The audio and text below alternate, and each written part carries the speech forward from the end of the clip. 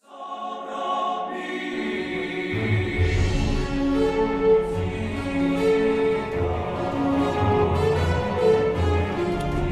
back to another episode of Collider Jedi Council. I'm Christian Harloff, a.k.a. Darth Harloff, and this is our Star Wars show. Everything in the world of Star Wars, we talk about it, and we destroyed the whole entire council. It's just myself and Obi-Wan Kenobi, John Campea. They mysteriously disappeared. I turned him to the dark side. There was some disagreement, and then Mark mysteriously disappeared. Yeah, it's just us in here today, but it doesn't matter because today is just like any other day. Christian and I are going to talk about Star Wars. We just might as well do it on camera. And we'll probably fight about it. And we'll probably argue about it, yes. Yeah. So that's what we're going to do today. It'll be a shorter but sweet episode of Jedi Council today, and we will start with the Star Wars movie news. Everything in the world of the movies we will talk about. This could be episode 7, 8, 9, Rogue One, Young Han Solo. Who the hell knows what's coming out after that, but we'll talk about it when we hear about it. Okay, now the first story today, possible character reveals for Rogue One. This comes in, again, thank you to Star Wars Newsnet, who puts together all these stories. They have their own stories that they do. It's a great site. If you're not checking it out, you should. All right, so these are all possible rumors as well, too. This is from Toyark via Yakface. Rogue One 6 Black Series were shown. Main heroine, main antagonist, who apparently looks like Admiral Thrawn, but without the blue skin. And then there is a Rogue One vehicle, a starfighter, a new kind of TIE fighter, and there was also apparently a ship that looked like Boba Fett's as well. Now, out of hearing these rumors, and the one thing is that everyone's thinking that there's a possibility now that Ben Mendelsohn could play this Admiral Thrawn character. Right. Type character, whatever. This is starting to become something that is becoming a little bit more realistic, and I know that you and I have been hoping and praying that Admiral Thrawn or some kind of some kind of vision of him will appear. There's another story we're going to talk about a little later in the show today, but now with this, with the possibility of the tease and aftermath, the Chuck Wending book, this might happen, and Ben Mendelsohn might be the guy. Now, is it definite? No, not at all. But if it is, if Ben Mendelsohn is the version of Admiral Thrawn, hell yes. Here's the thing. It's just the way you described it, right? Like it's Grand Admiral Thrawn without the blue skin. That's kind of like saying it's Professor Charles Xavier, but think of him looking like Slash from Guns N' Roses. Right. It's like the blue skin is kind of a big deal. I mean, that's kind of like, so could it be more of a Grand Admiral Thrawn like character? Right. Like a brilliant strategician who can come in and do all that. Absolutely, because unfortunately, a lot of people aren't like you and I. Even in the Star Wars fan community, a lot of people are like you and I that they don't know Grand Admiral Thrawn, right. Which is, so maybe they think, let's bring that type of a character in. But, oh my God, if it's Grand Admiral Thrawn, and by the way, I'm saying, blue skin is kind of a key thing to who he is. You do Grand Admiral Thrawn, I will forgive pink skin. Right. I will totally forgive it. You don't even have to have his eyes red. I'm fine. Don't put one of those stupid, dumb Yasilamari, or however they pronounce them, hanging around. Don't need that at all. If you're going to do Grand Admiral Thrawn, I don't care if you change his look. That's totally cool. I'm still pessimistic. Maybe it's just because I don't want to get my hopes up. Right. But I feel pessimistic that they're actually going to go in that direction. Maybe it's like a Grand Admiral Thrawn type character. The Slave One. Yeah, we're going to get into that as well too, because I'll tell you exactly how that happened. Yes. But I just one real thing again. One more thing on Mendelsohn and Thrawn, and like you said, I think it's very possible if they don't do the blue skin and they don't even call him Thrawn, but it's someone like that. It's a Thrawn type character. Someone like that, and developing him. Look, there's a lot of great characteristics of that character. I don't understand why you wouldn't just make him Thrawn. If you can, make him Thrawn. Yeah. But if you don't, you don't, and he's still pretty cool. And what better actor than Ben Mendelsohn to do it? Question is he going to voice him in Rebels? Well, that's another issue. That's another issue. But what if it's a character named like Admiral Hux? Like his dad or something? Like his dad or something. Yeah. You know what my coolest thing is about Grand Admiral Thrawn? Because you guys probably hear us go on and on about how much we love Thrawn all the time. But honestly, one of the things that I'm reading the book and I like the character. He was a Star Wars villain. Loved art. That's the thing that made me go crazy for this character, because I've never seen that before. You know how Grand Admiral Thrawn would defeat his enemies of different worlds? he would first study the art of that world. And by studying the art of that world, the art and culture of the world, that's how he would figure out how to defeat them. And it's like, that is something I'd never seen in a fictional villain before. That's how they introduce him. Yeah, and he's so cerebral, and it's just made him terrifying in that way. So, well, that's the thing. What Timothy Zahn did so well is he was the first guy to go, okay, how are you going to top the Emperor? I'll show you how. And he did it. Yeah, and he did it. He made a guy who wasn't even strong in the Force, made him terrifying. So let's hope we get a version of him. That'd be awesome. Now, moving on to the next story, which John just mentioned as well, too, and I mentioned briefly in that story, was that is Rogue One going to be is the Rogue One, is that a ship? That's a rumor right now. And is Boba Fett, not only is his ship, but is Boba Fett himself in Rogue One? Okay, so Lego showcased some of their upcoming Star Wars sets during the Nuremberg Toy Fair and gave a sneak peek at what we could expect from the company in the future. One particular image got the attention of everyone, the Rogue One line. Rogue One, October. There are two different ideas that this image suggests here. This is what they say at Star Wars Newsnet, that they're either going to see Slave One and Boba Fett in the movie, or we're going to see a very similar ship.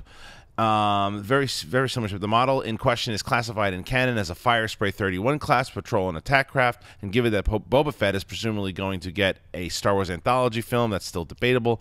The latter seems a little bit more plausible, and with it comes an interesting little detail that some could overlook. And so there's some more stuff in regards to the ship. But yeah, so whether or not that the Rogue One, that sounds like a ship. Rogue One. It's not just. It doesn't have to be a call sign. I know that we're thinking it's a call sign, but I think it's absolutely that it could be a ship. And I think that Boba Fett. The reason why I think it's possible that we see Boba Fett in this movie was because of something we talked about on Movie Talk when we were AMC Movie Talk, and that was bounty hunters are going to steal the plans, and bounty hunters are going to help. Who's to say that's not the case still? That was the initial thing that was going to happen. We heard bounty hunters were going to get the plans of the Death Star, and then we heard, oh, it's about the plans, finding the plans of the Death Star, and the bounty hunters just kind of disappeared. What if? Yeah, I mean, no, I like this idea. And look, I'm going to go one step further. I don't know that. I'm going to bet that Rogue One isn't the name of a ship. Very well could be. It fits. It totally fits, and I'm not going to be surprised if it is. But I'm also with you. I don't necessarily think it's just a call sign. I'm starting to think Rogue One is actually the embodiment. It's a person.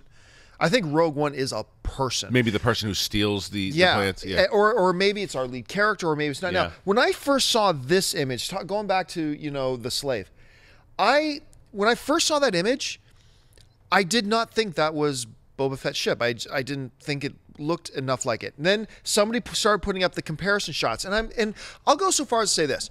When I now look at the comparison shots of the image of the toy versus the image of like Boba Fett's ship, I'm like, okay, I can see how somebody would see that and see the similarities. Yeah.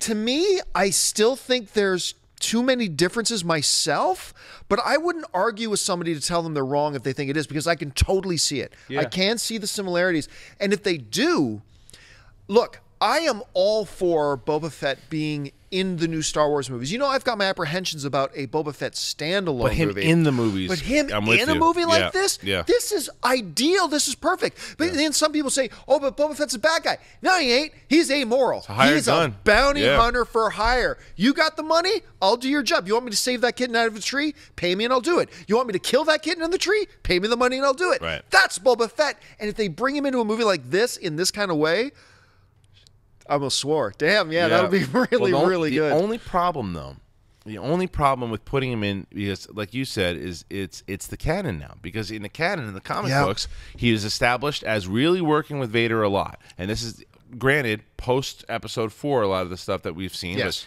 he's the one that kind of discovers Luke Skywalker, and he almost even reveals to Vader kind of his true nature, and some more stuff. Like he fights Luke Skywalker. Like there's a lot of stuff, and that's not to go against what you just said as far as he's absolutely a hired gun. It's true. And maybe it's the fact that Vader saw what he did working with the rebels to get the plans, and then started to work with them, or he just never knew about it. And then, so it's certainly possible. So I don't know. As long as they are just conscious of what they've set up in the new canon as well. Totally agree. All right, next story here. This one comes from Making Star Wars, and what I would also tell you guys is that this could be a potential spoiler. So if you don't want to know, fast forward about, I'd say 5, maybe 7 minutes in, and this is just a couple of reveals about possibly who Forrest Whitaker could be. We've heard virtually nothing from him. So yeah, or anybody. Yeah, but again, even with Ben Mendelsohn, with maybe he's Tarkin, maybe he's an Imperial. I mean, you've heard nothing from this guy. Not, you know, as far as Felicity Jones, you've seen pictures. Nothing from Forrest Whitaker. Ewok. Take it to the bank. He's not an Ewok. Ewok. Not an Ewok. But here's what Making Star Wars says. They say that it appears that he has one leg and uses a cane as a crutch to walk. Early reports made it seem like he might have one leg, but the clarification of the topic is a robot leg.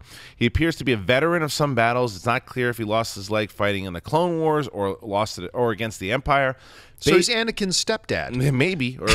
Yeah. Based on differentiated code name from the rest of the rebels in the movie, it appears he is likely good, but maybe a bounty hunter affiliated type. He has a cape, and his costume is a hodgepodge of different things. Think of someone you might see at Maz's castle. The thing I take away is the same thing that caused that reaction out of you, the bounty hunter thing, because it goes back right into what we just said in regards to Boba Fett, in regards to the idea that we were talking about bounty hunters doing this in the first place. Maybe he was a type bounty hunter. Maybe he knows Boba Fett. Maybe he's competing against Boba Fett to get this job or whatever it is. So I like the idea of him playing that. Just that face alone, what Ray did there. That grizzled face. He's a guy that's seen it before. I kind of hope that he had. That I want to hear some Clone Wars references. I mean, that he fought in the Clone Wars. I want to see. That brings up another point that I want to hear more about the history, even though we're going back in time here. Yeah. I still want to hear about before again in this movie, so you set up some time. But what do you think about these rumors? You know, here's the thing. I think like a lot of people, when I first heard Forrest Whitaker's first Academy Award winner, Forrest Whitaker, I mean, talent out his ears. I think like a lot of people, my first assumption was a benevolent rebel leader, or, you know, one of the founders of the rebellion. He would be one of the Mon Mothma types, standing in the back, pointing his finger like a general, saying charge. But the thing about Forrest Whitaker is he has, now a lot of great actors like a Leonardo DiCaprio are artistic actors, man. They can chameleon themselves in almost anything. That's great. But then you get some actors who have a real powerful presence. I think of a Tom Hardy. I think of a Denzel Washington. I think of a Forrest Whitaker. When Forrest Whitaker wants to own a screen, he can come across as intimidating and powerful. I hate ever mentioning the movie Battlefield Earth, but even in that pile of dung, he stands out when he wants to be. And endearing. Yeah, all the same time. So you take that type of dude and blend that with a rumor like, say, him being a bounty hunter. Yeah. At first you go, no, come on. Then you go, oh, wait a minute. Yeah. That would actually kick all kinds of ass. Yeah. So sign me up. I am all on board for Forrest Whitaker being a bounty hunter in the Star Wars universe. I think it would be awesome. What I liked him recently, I know that you and I felt different about the movie, but what I liked him in was Southpaw as well too, because of what he was. His performance was great. That's what I mean, because he was a guy that just, again, reminds me of what the description here is, that's seen it all, has been there before, maybe gives him some advice, but has been grizzled, because he can play that authoritative figure as well, but I don't know if you necessarily need him to do that in this movie. So I like the rumors that I'm hearing. Yeah, me too. Okay. All right, next story bums me out a bit. Bums me out a bit. So Entertainment Weekly talked to Marianne Brando and Mary Jo Markey, who are the editors of Star Wars Episode 7, The Force Awakens, and they confirmed that Frank Oz had reprised his role as Yoda for a cameo in Episode 7, a full-fledged cameo, not just voices. What? And it was cut from the film. Madness. This is what they say. There was one point when we were actually thinking of having Yoda in the film, and then we decided not to. Brandon told E.T. at the 66th Annual Ace Awards, Frank Oz came in for a day and did a whole bunch of Yoda, and he was over the moon to do it, and we were tickled pink. Then it was wrapped. They didn't say why they cut it, but maybe they show it in the Blu-ray. I don't know. But what was the scene? What happened? I think there was some rumors that apparently this is okay. Wait. So back when the movie was wrapping up production, one of our own, one of the Star Wars Newsnet's informants told them that there was apparently a scene of Yoda talking with Luke about serious matters, and another source claimed that there would be new dialogue for Yoda in the film. I think this adds so much. If this is true, that he was talking to Luke again, like him and Luke are hanging out on that island, or he's still in contact with Luke. If that's the case, I think it's almost guaranteed that he's going to pop up in Episode 8. I think that they were thinking about using him then, and the fact that Luke's still able to communicate. And I think we've always been talking, will we eventually see Force Ghosts? And I think we've all said that if it's going to happen, it's going to happen in 8. In 8. Yoda's coming back in 8 after hearing this story. I got to say, I'm glad he wasn't in 7. I'm glad he wasn't. Yeah. But even though I'm saying I'm glad he wasn't in 7, yeah, picture this with me. Do this. All right, so it's coming near the end of the movie.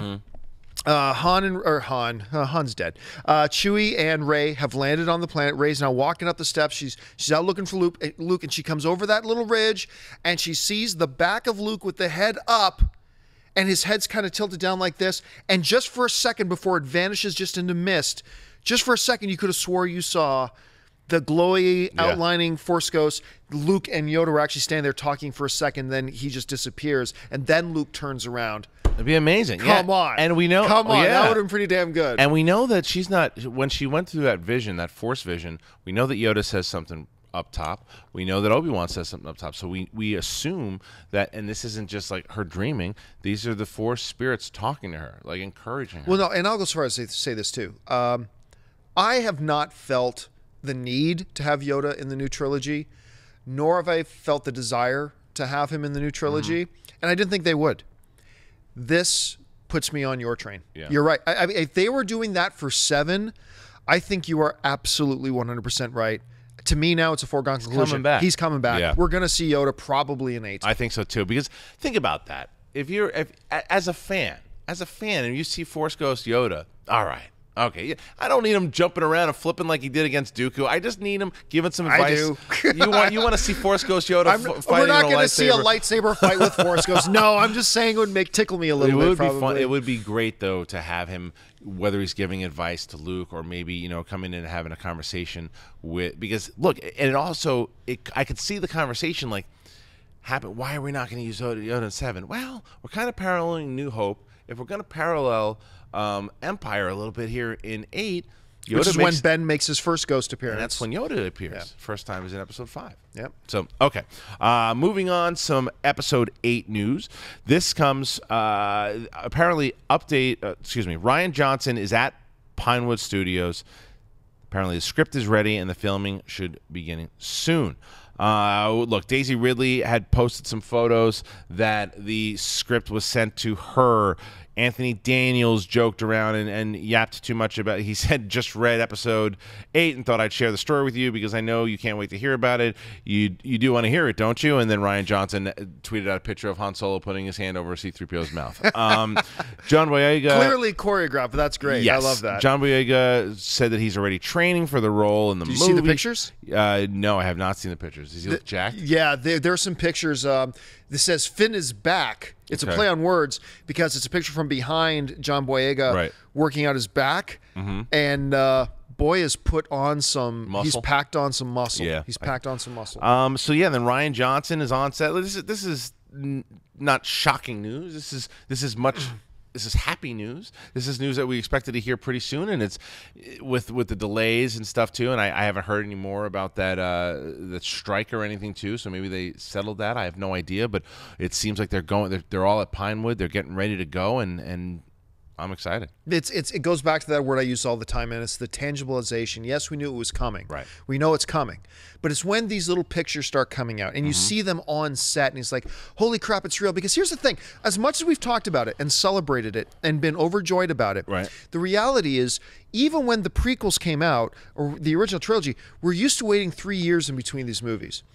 We've waited 15, 20 years for new ones to come.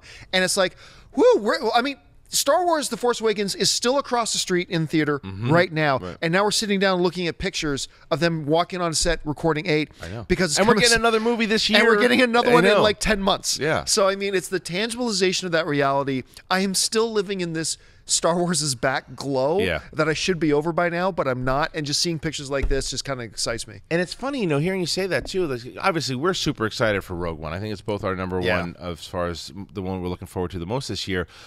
But the thing is, people are, because they were so caught up in Episode 7, and they were like, 2 years before we get it back. It's like, you're getting another one. Dude, it is crazy. So soon, and it's also because it's showing people did not know enough about what Rogue One is. The fan, like not even just the Star Wars fan base, but just a casual movie fan who liked Episode 7. Right? It's like, I gotta wait a little bit to get Episode 8. It's like, yeah, but you're gonna be right back into Star Wars again, and then when that's over, you only have to wait a year for Episode 8. Yeah, and that's the crazy thing about this. I can't remember if this is in the notes. The Super Bowl stuff is in the notes or not, but I mean, we were talking at Movie Talk the other day, right?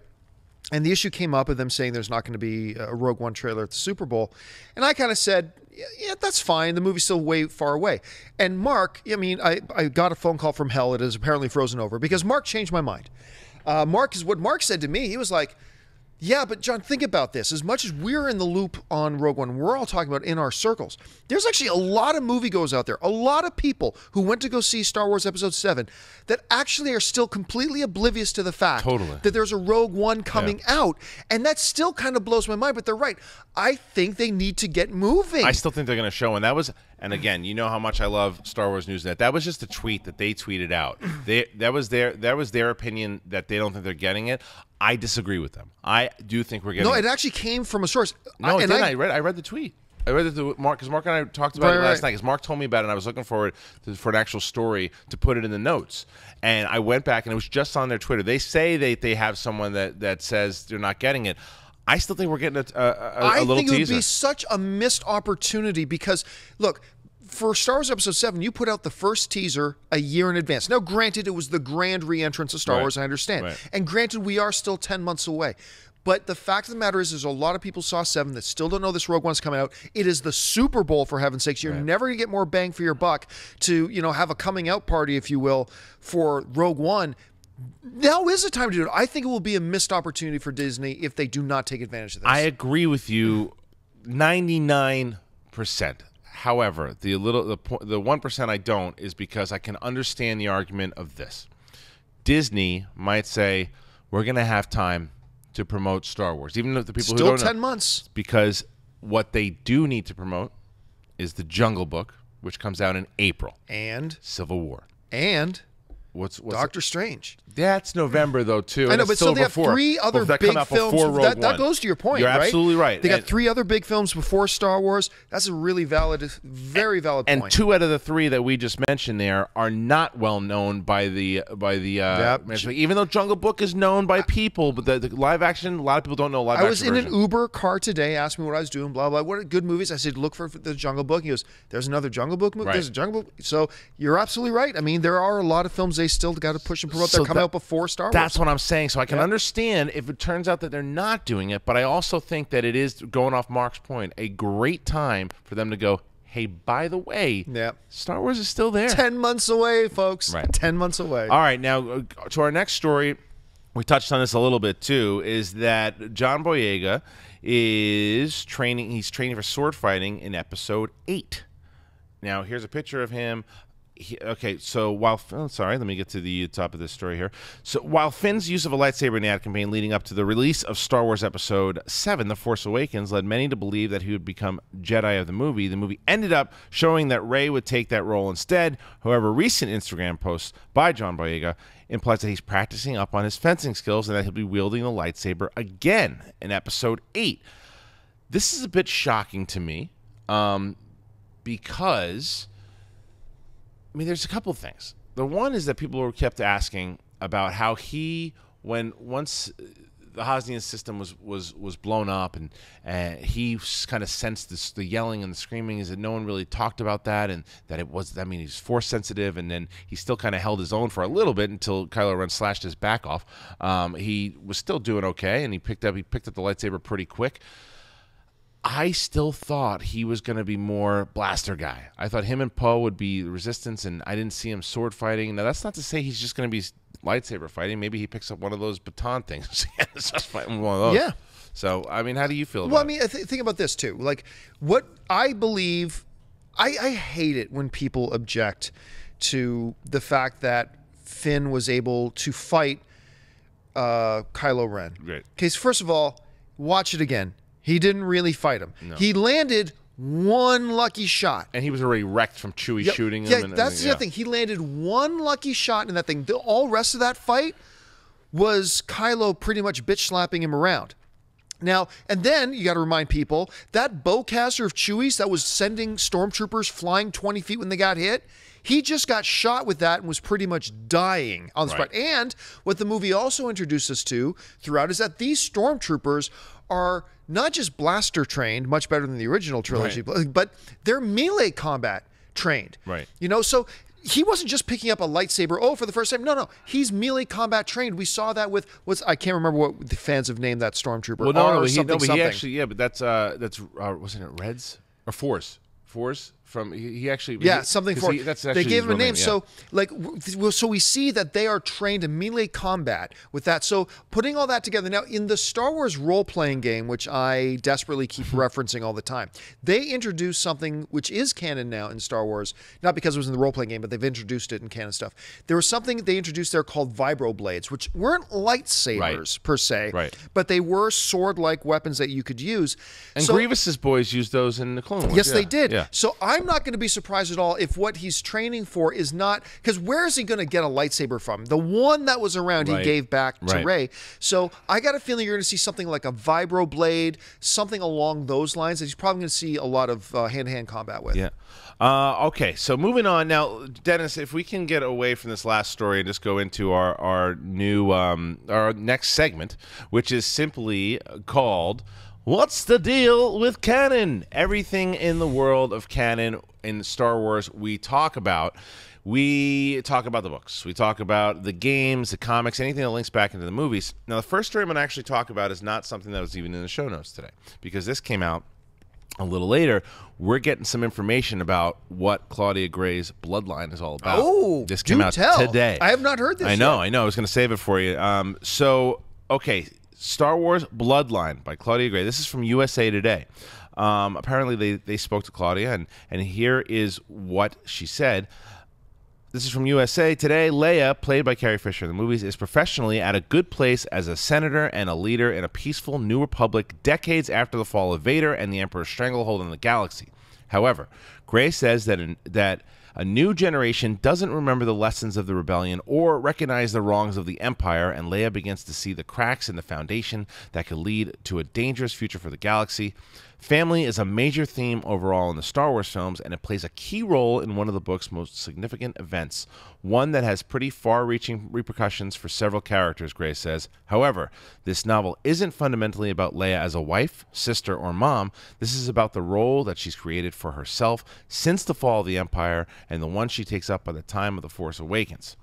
Some characters from the recent films make an appearance in Bloodline, though Gray is introducing a lot of new players. The most important is Ransom Casterfo, a guy Gray describes as an ambitious young senator who Leia's political opposite in virtually every way. He even collects artifacts from the Empire, like pro-Palpatine banners, pieces of armor, and so on.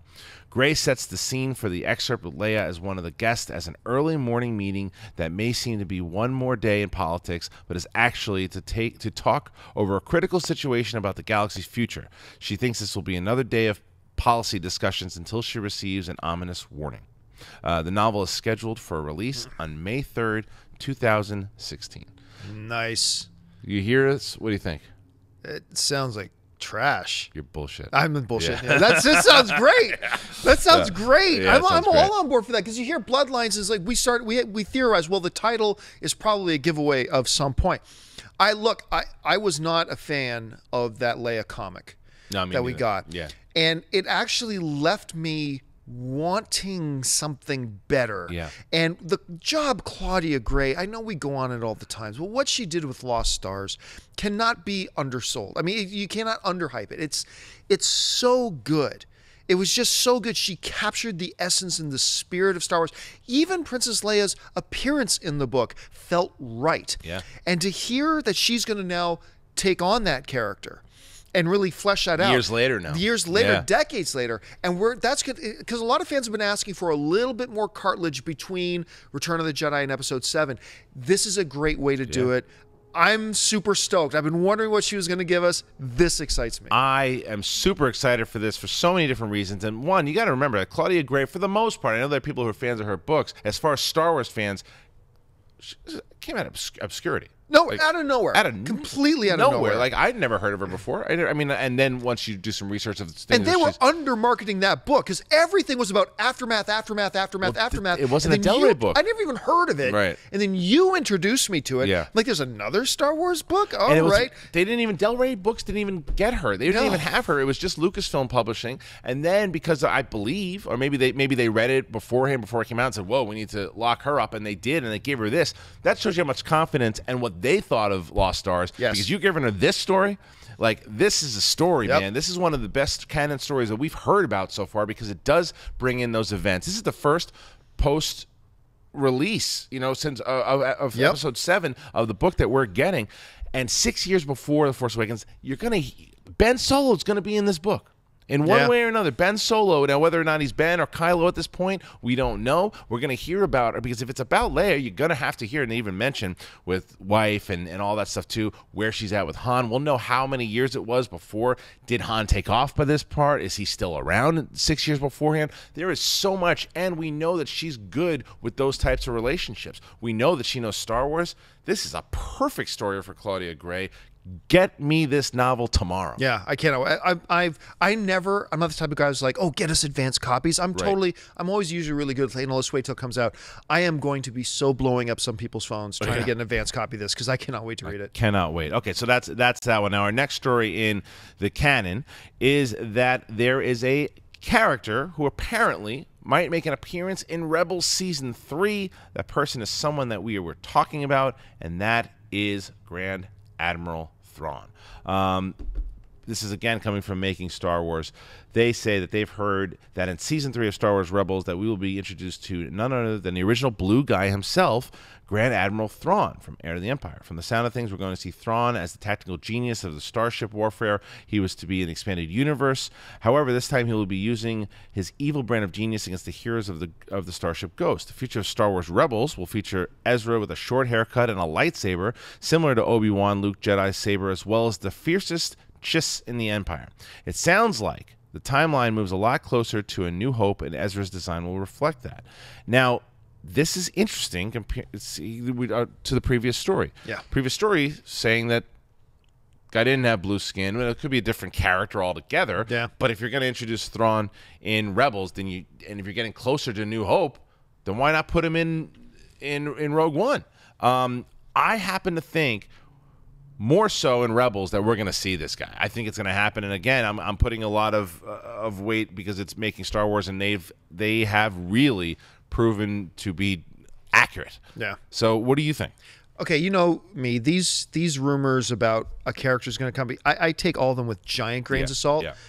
But for whatever reason, I'm finding myself completely buying into this. And the fact that I'm buying into this, that I do believe you're going to see Thrawn show up in Rebels, and I do kind of feel like Thrawn is the type of character that a lot of people don't know. Rebels is the perfect place to kind of introduce him to people who never read the Thrawn trilogy, right? It's also the reason why I'm very pessimistic about when they're talking about Rogue One, that it being Thrawn, because they're going to bring him in here. You're probably going to see him as a Chiss. You're going to see him with the blue skin, the red eyes, all that kind of stuff. And if what they're talking about Rogue One is non-blue skin, that means a different guy, whatever. I am buying this, actually. I believe we are going to see Thrawn here. He would be a great addition to it. He'd be a great foil for our heroes in that story. And I actually think, even though I'm always, you know me, I'm a movie guy first. Right. Best stuff in the movies, best stuff in the movies. But even I got to say, the right place to introduce Thrawn would be Rebels, so I'm buying this. And you know why? The other reason I really like it, I think there are two characters that have appeared in the animation that are the first two choices that I think, or not Thrawn being one of them because he hasn't appeared yet, but let's say he's in Rebels, right? So assuming he's in Rebels, that character and Cad Bane are the two characters that were in animation that would really serve well in film. Because I would prefer to see if they introduce Thrawn, then to make him, obviously you have to fit canon, make him a Chiss, do it, and let Ben Mendelsohn play, and that'd be incredible to see that. It'd also be incredible to see Mendelsohn play Cad Bane. So either one of those guys, I think they transfer really well to film. I love the idea of Thrawn coming to 3 because it also shows 3 is going to this series is different. It's going to continue to get dark. It can't be the setup to where the original trilogy was. Empire's a dark one, and then Jedi is kind of happy with the Ewok dance at the end. That's not going to happen with this show. It can't. It can't. It just can't. And we're going to talk about the. Are we going to talk about it? Oh, shoot. You know what? I didn't put it in there. So we might as well just talk. Oh, no. It's in there. Sorry. But we're going to talk about the review of the latest episode of Rebels. Did you watch it yet? I did. You did? Okay. So we'll talk about that in a second. So I have my prediction on who I think the first Rebels character to go is. We'll talk about that in just a second. Okay. Okay. So, yeah, I'm pretty excited about Thrawn. Obviously, John is. Are you guys, even if you don't know who Thrawn is, and you're watching this show, you certainly heard us talk a lot about him. Do you want to see him in Rogue One? Do you want to see him in Rebels? Or do you not give a crap and you don't care if you ever see the blue guy ever? Okay, so moving on to our next story. It's comic review. Obi-Wan and Anakin, the latest issue, number 2. This came out yesterday. I read it, and I'm digging this comic. I am, because of what the relationship is with Obi-Wan, and yeah, we've seen it. I know a lot of the thing. Well, we've been there before. This is like post Clone Wars, and this relationship. What I like about it is again showing that dynamic of what I heard Obi-Wan talk about in Episode 4 of, and he was a great friend. Like all that stuff, that's starting to come to play in this comic. And also you see how he's listening to Obi-Wan and how he's learning from Obi-Wan. But it also, there's a great scene with him and Palpatine in this issue. And it's again, just the way that Palpatine was preying on this kid since Episode 1. He's just preying on him and manipulating him and teaching him without him realizing he's being taught. It's a great scene for that. And there's just another little side mission that they're going on, but it's the stuff when they flash back on the Coruscant, and I really liked, and I think that the art's really good, and I'm enjoying where it's going. So I recommend, especially if you're a Clone Wars fan and you like the relationship of Obi-Wan and seeing Anakin before he went to the dark side, I would suggest reading Obi-Wan and Anakin. Awesome. Yeah. Okay, now moving on. We just talked about it. Rebels, the latest episode, Legends of Lasat, came out. Myself and David Griffin talked about it on the Rebels after show. You can watch that whole episode. We were there. John was not able to make it. So I wanted to get your opinion on it. What did you think of the episode? It's a very weird one for me because it's one of those ones where I didn't actually like the story of the episode, but I really enjoyed the episode. Yeah. I know exactly what you're saying. You're sitting at home going, how can that be? And I know what you mean. I don't know how to explain it. The whole thing is like, we just happened to stumble upon this kid. It's the prophecy. Really? No one ever talked about the prophecy before? Okay, whatever. Well, I didn't dig the story, but I dug the episode. I love that we really got a really good look at characters that we don't normally get to focus on a whole lot. I like the fact that there seemed to be some wormhole traveling and stuff like that. I like that they mentioned wild space, because I don't know that they've mentioned that in Rebels yet, is the beyond the Outer Rim, like the wild space that lies beyond there. I thought that was very interesting, because I believe wild space was first introduced in extended universe stuff. I think so too. So that's actually kind of cool that they've brought that in there. I like I like any episode that's got Callus in it, so I like seeing him point out. The action felt good. The interactions felt really good. And I think I know where you're going, but I got to say, again, I didn't like the story, but I still ended up liking the episode a lot. I did too, and the episode actually reminded me, I said this yesterday, it reminded me of Battlestar Galactica. The music. It very much did, yes. The music sounded like Battlestar Galactica, the stuff that they did at the end. And I found myself for the first part of it, I'm like, I don't know. I mean, I get it. I'm glad that Zeb's getting some screen time here and that this is his episode and we're learning a little bit more about him and what exactly happened to him and his position before he went off running.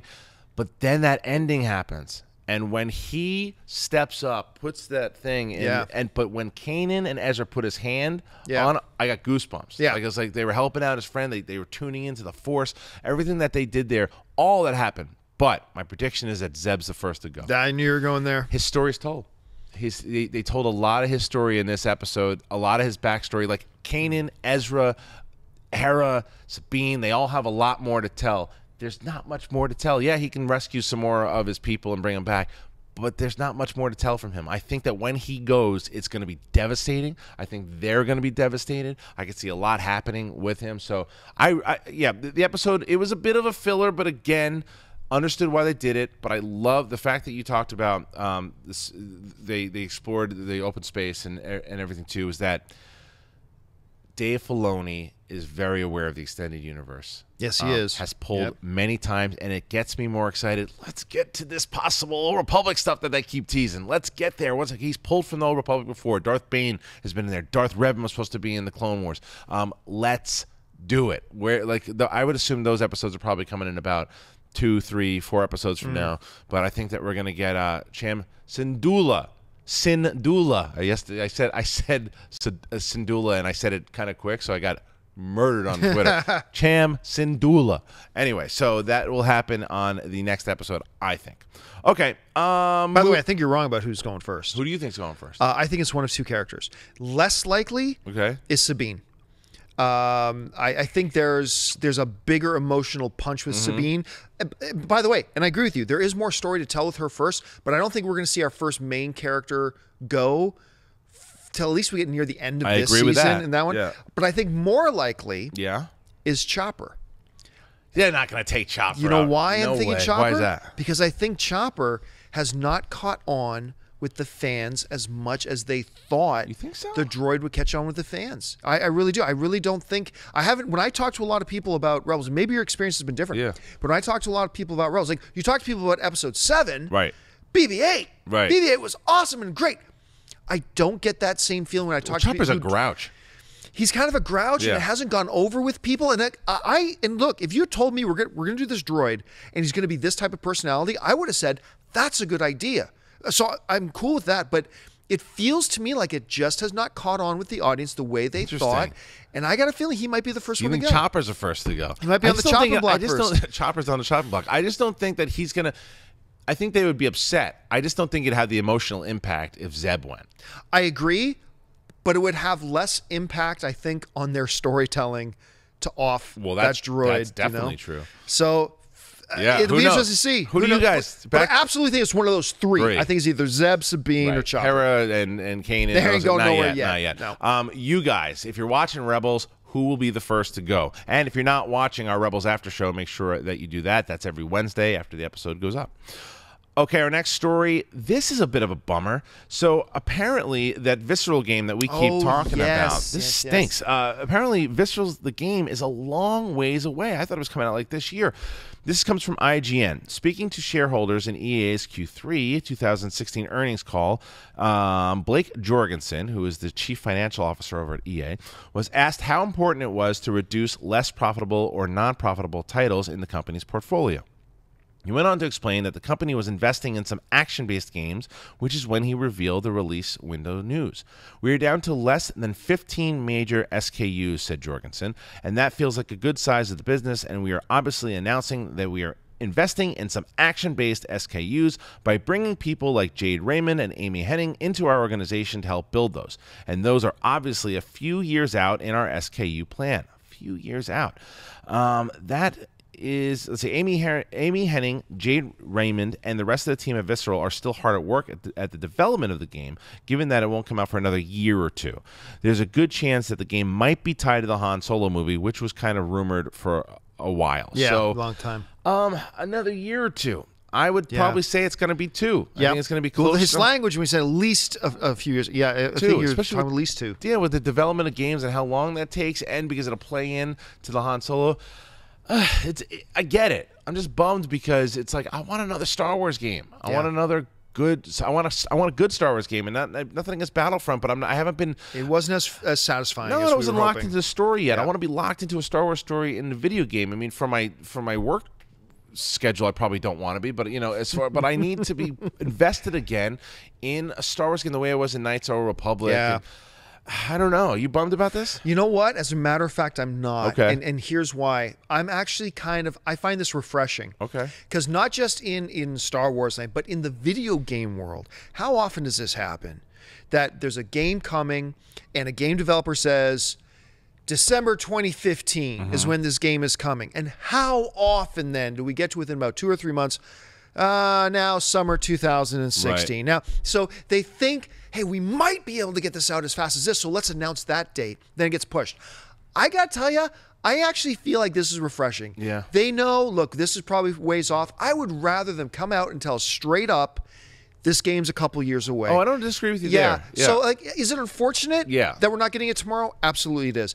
But I got to say, I heard the news and I'm like, you know what? I'm glad that I can set my expectations realistically now. From that point of view, I absolutely agree with you. I think that you're right there because I would rather them tell me the truth, when I'm going to expect. Absolutely. But it's just I'm just bummed because I want a good Star Wars game. Yeah, because I don't know when we're getting another good Star Wars. I'll be honest with you too. Like, the Lego thing, the Lego's always fun, but they released that mobile game. Now I'm forgetting the name of the mobile game. Yeah, and I was like, I played that for like 2 days. I'm like, I would have given up on it after one day, but I'm like, no, it's Star Wars. So I wanted to learn the story it. about what happened. It was a bummer. Yeah, no good. All right, we're going to skip the last story, and we're just going to go to the part of the story where we hear from you guys, and that is Twitter. You guys have submitted hashtag Collider Jedi Council. We pick them out, and we have a couple today. The first one, this comes from George_Starman, who says, what is the nerdiest thing that you've ever done for Star Wars or the nerdiest thing that you own? John?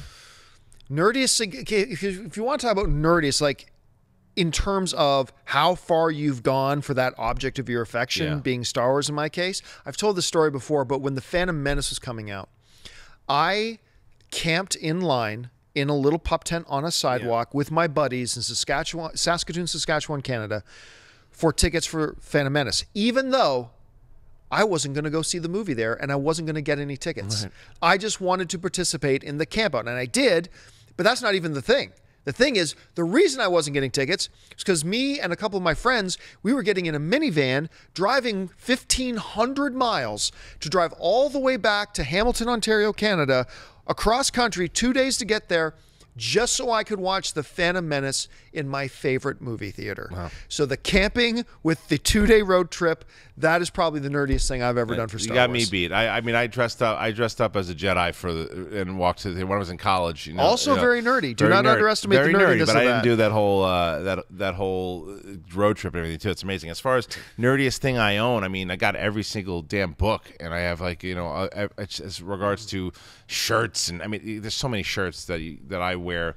I mean, look, I design my own damn shirt. It's like, so, I mean, there's tons of stuff. I mean, the amount of stuff you look in the office here, there's tons of Star Wars stuff. My favorite Star Wars thing we have in the office has never been on camera. It's that rug. Our Han Solo frozen in carbonite rug we've got out there. This is my favorite thing we got. Okay, next one. This is from @JediSAS. Do you think them adding more screen time to the new leads for Episode 8 means that it will take time away from the original trilogy characters? No, because there's one less. A significant one less. But I don't think Leia is going to get much time. I think you're going to get more time from Leia in Claudia Gray's novel because Carrie Fisher just isn't the actress she once was. She just isn't. Her heart's not in it. But you know what? She'll be the first one to tell you that too, and that course, doesn't bother her. Of course, and she'll be in the movie, and she'll have a role, and she'll have a pretty big role. Luke's going to have a big part. Yes, you're not cutting time away from Luke in this one. You can't, because the fans can accept showing him in that last shot because the whole movie is about where the hell is he. Yeah, they will not accept. No. You cannot do it again. You can't cut Luke down. So I don't think that I'm glad they're adding some more to the new leads, but we're good. Yeah, and that's not to say that we think the next movie has to be about Luke. No. But you cannot just have him 5 minutes of screen time in this movie. He has to be a significant player in the film. Keep the focus on Rey. Keep the focus on Poe and on Finn and Hux and on Kylo. All that kind of stuff, yes. But you have to create a specific and significant role for Luke in this film because fans are not going to accept otherwise. Agreed. Okay, next one @Dusty Pearson. After hearing the Boba Fett Rogue One rumors, I think it would be awesome if he actually was helping the rebels. Thoughts? Well, we spoke about this a little earlier. Yeah, too. Again, you want me to rescue that cat? Pay me. You want me to kill that cat? Right. Pay me. Either way's good. Now, listen, it is very possible that Forrest Whitaker is a bounty hunter and Darth Vader hires Boba Fett to hunt them down. Yep. And hire, so it's very possible that Boba Fett is working for the Empire again as well, too, because it could be this Rogue One person If it's a person, it could be this Rogue One person who's notorious amongst the Empire for being one of the more influential rebels, and Boba Fett's been hired to find that one rebel, that Rogue One, and take them out. So it could be on the other side. I would actually love to see Vader and Boba Fett working together again, because it would also make sense to Episode 5. Yeah, like because when he's working with them, and they seem familiar with each other. Yeah, and in the comics you see them working together. So I would prefer to see Vader working with Boba Fett. Okay, at Kylo Ren, do you think we'll get anything on the Knights of Ren before Episode 8 in books or comic form? Maybe. Before Episode 8, yeah, I do. I do. Now, whether or not it's a comic book or a book, I don't know, but I certainly think that it's a possibility they get mentioned in Claudia Gray's novel. I think it's a possibility, depending on where Ben Solo is. It was kind of hinted that they hadn't seen him in a very long time. Now, whether or not that's 6 years or was 10 years, however long it was, if it was 10 years, then in that 6 year, you might hear about the Knights of Ren in that book. You might hear about them later on the line, because we're going to get more books this year. I mean, we only know about 2 so far that are coming out, but we're going to get more books. So it's very possible. I'm interested. I don't know where that's going to show up, but it's possible. Pure guess here. No. Nothing at all. Won't. The only reason I don't think they will is because I really think and again, pure speculation, I'm basing this on nothing. I think they want to do those introductions in the movies. I think they want our first glimpse into what is this mysterious Knights of Ren. So maybe throw it more in Episode 8 and then have something about them after 8. And then, yes, more novels and stuff after that. So I kind of feel like they're going to do it that way. I don't see that being crazy. I think that's absolutely possible that they set it up, give you a little bit more, because who knows who Benicio del Toro is or how much more we're going to see of the Knights of Ren with Snoke, and you want to give you a little bit more depth and then tell us more about them. So that's definitely possible. All right, last question. This is from at Nick Mitford. Greetings from Belfast. What are the council's thoughts on a Kylo Ren anthology film to flesh out the story of Ben to Ren? I love the idea of a Kylo Ren. 90s pop group. Yeah, Ben to Ren. I love the idea of a Kylo Ren anthology film, because what it does is it gives me a little bit more of the Marvel feels, where like Captain America, Winter Soldier, and a Kylo Ren story with Adam Driver in the helm. Now, whether or not that's in between Episode 7 and 8, if it's before the events of Episode 7, I think it could be interesting. And I think that it's finally we're entrusting some more of these characters that are introduced in Episode 7. Now, I don't know if this means, again, after Episode 9 comes out, that we get a Kylo Ren story. We also don't know what the rest of Kylo Ren's story is. So it's hard to say whether or not we're going to get an anthology film, because we don't know what happens to him. Now, it's not going to happen this year. That's the only time I would okay, we'll see the events of what happened before or after. We're going to learn so much more about him in the next 4 years. So I'd love to see it right now, but I don't know if my opinion will change. Dumb idea. All the way, huh? Dumb idea. Why? All the way. Why? Follow me here. Let's do a movie about this character we already know, and we know where they're going. This is about this character, and he's born as a young child, born with a destiny, born with the power of the Force. And we get to sit back and watch his story unfold, leading towards that dark destiny that we know he's destined for. Does that sound familiar? Have we not seen that already? But you're talking about that. Well, it's a different character. But no. But you're not talking. I'm not talking about that. I'm talking about, what about an adventure that Kylo Ren's having in between 7 and 8? Let's say Episode 8 takes 4 years. But that's not really an anthology film. Sure, that's kind of. Would you see? Okay. Look. If that's what the viewer's asking about a solo story. He is saying Ben to Ren, though. From where you're going, you're right. We don't need to see the Darth Vader story. We don't need another falling to the dark side. No, but what I'm proposing is maybe seeing something more like, because remember those again the legend story now, but when Vader and Prince Xizor, right, like that type of stuff, like missions that he was going on for Snoke and doing stuff, and just like a one-off on a Kylo Ren doing some dark stuff.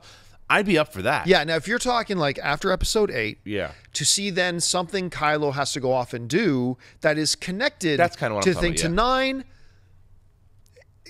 that tastes better in my mouth than the other thing does. Like, I would still question, because then is it really an anthology film per se? Because if it is connective tissue between 8 and 9 and it's there in the middle, then it's kind of 8.5. Well, you could say the same thing about Rogue One, because Rogue One. But at least Rogue One is jumping out of the story you're in back 30 years ago. This one, if this happens, but it connects to 4.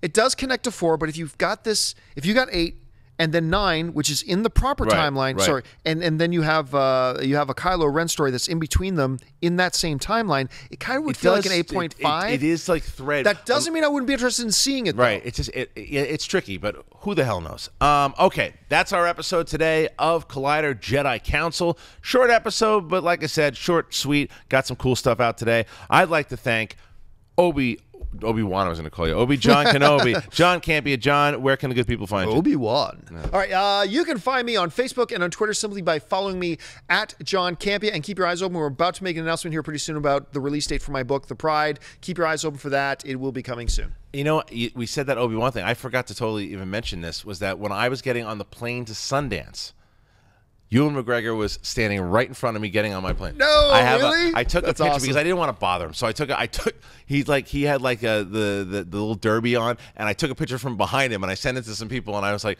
Obi-Wan, what are you talking about? Like, well, that's him, like, you weirdo. So anyway, you want to see that picture, it's on my Instagram. But you want to find Instagram at Christian Harloff, at Twitter. That's where you can find me.